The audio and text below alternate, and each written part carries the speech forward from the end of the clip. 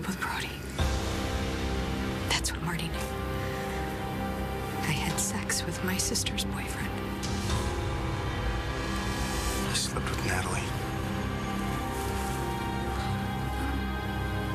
I don't understand. Why are you saying this? Is it because I slept with Ford? Are you trying to punish me because Ford is Ryder's father?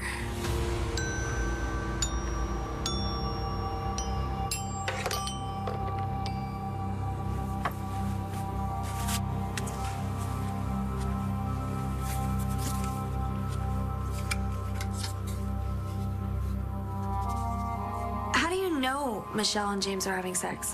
Because I saw them. Okay, not doing it, but after. I saw Michelle leaving his apartment, buttoning her shirt. And I saw James standing in the doorway half naked. It was obvious what had just happened. I can't believe it. Believe it. Wow. Talk about terrible timing. When James was free, you weren't, and now you're free. No, breaking up with Cole, it was still the right thing because Cole had felt so guilty that I was waiting for him. We both need me to move on. I was just hoping that I was going to be able to move on with James. Don't look so excited. I'm sorry, I'm just... Expecting someone else? Yeah, I was hoping Star would come back. Oh, so you and Star... Never gonna be together. But she's committed to Cole. Man, that really sucks. Yeah. I guess you're just gonna have to find a way to move on. I wish I knew how. All right, if this is how Lambview does weddings, I don't want to see a funeral. Cutter. Too soon? Sorry. I tend to make jokes in socially awkward situations. We just feel so bad for your sister and her fiancé. No, I just never thought my dad could do something like this. Well, I suppose in his eyes, he was just trying to protect them. Like he was trying to protect me from you? No, compared to altering Jessica's paternity test, what he did to us was child's play. No pun intended. Cutter! Sorry. No, don't worry about That it. just came out. Sorry. It's all right. Don't worry about it. It's been an awkward day for all of us. Well, hey, why don't we just try and think about the bright side of things? What bright side? Well, nothing worse could happen today, right?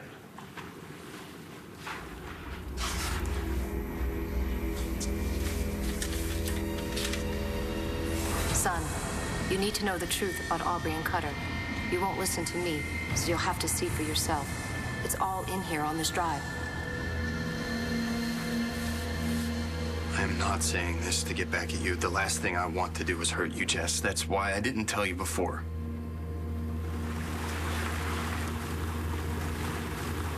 This is true.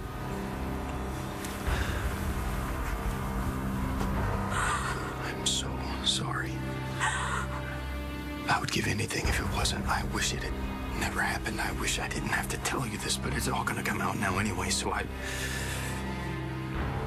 wanted to tell you first so I could try to make you understand. How am I supposed to understand?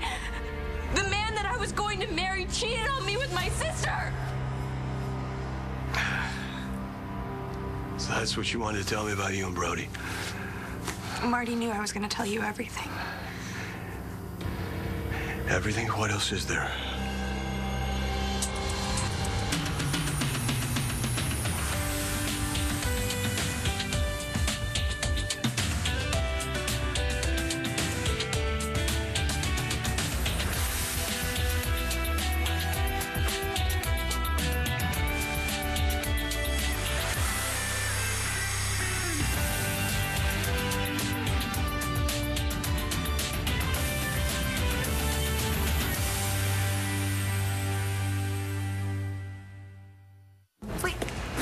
Wait, really? Seriously, this is your big surprise dinner at the Buenos Dias? Well, I know how much you guys love Carlotta's flan. It's flan, first of all.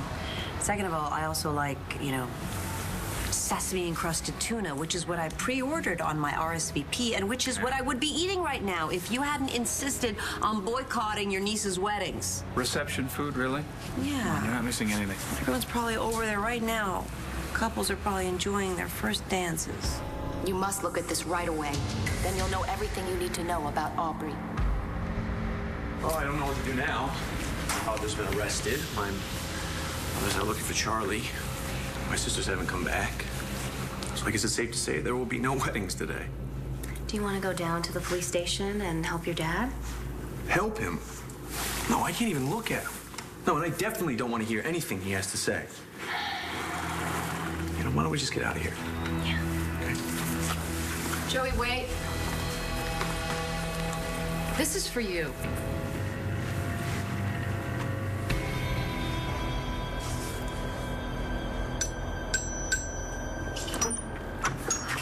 Hi.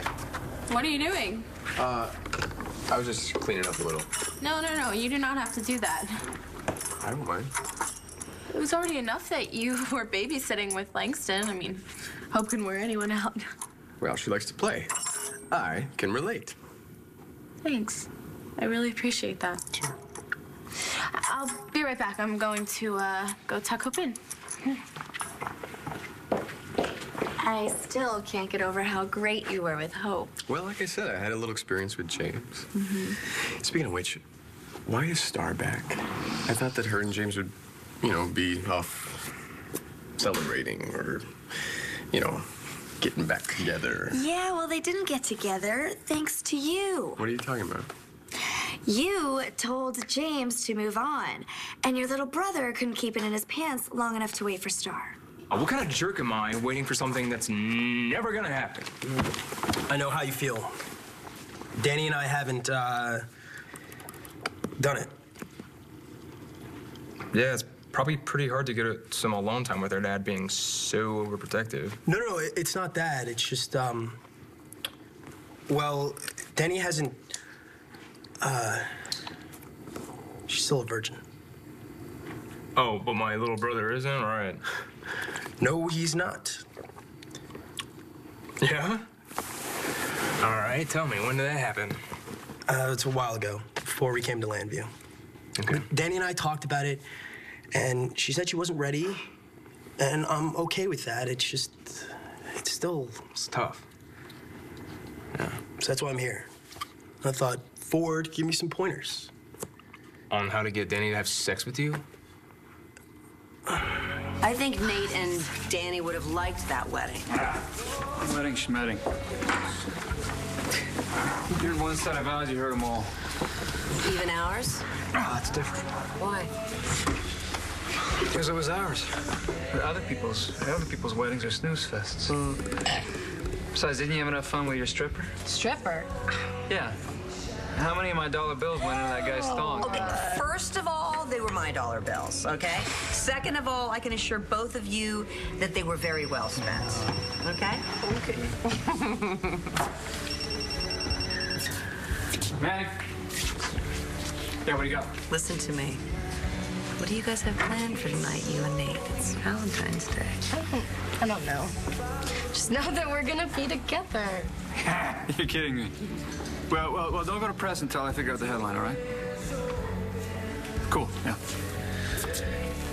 I owe you chicks an apology. For what? Turns out that double wedding was anything but boring. I need you to understand exactly what happened that night that Brody and I got together. Yeah, I'm listening. I would never cheat on you, Jessica. This thing with Natalie wasn't an affair. It was a one-time thing when we were together, and I thought I'd lost you forever. We were not back together yet. It was the night that I wrote you the note to meet me at Rhodey's at midnight if there was still a chance for us. And you didn't show up. And then I saw you with Marty. So I thought that our chance was over. I was leaving Landview for good. It was the night of the prom. You were still confused, and you were chasing after Christian, and I was so desperate to get you back that I pushed you to remember what Mitch had done to you. But it backfired. You were so furious, you told me you never wanted to see me again. I believed you. So bought a bottle and went back to my room, and I drank a lot. I got really, really drunk. And I went to Brody's to say goodbye. Bye. Yeah. I'm leaving Lambview. For good. And he'd been drinking. I joined him. John's been in my heart so long. I don't know how to get him out. Jessica was the best thing that's ever happened to me. And I lost her for good. We were just trying to make the pain stop. And then a kiss just happened.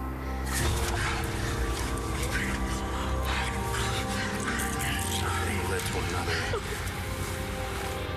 And when it was over and Natalie and I said goodbye, I thought we'd never see each other again. We were just lonely. And John, it was one mistake. It was one horrible mistake. It was only one night. It never happened again.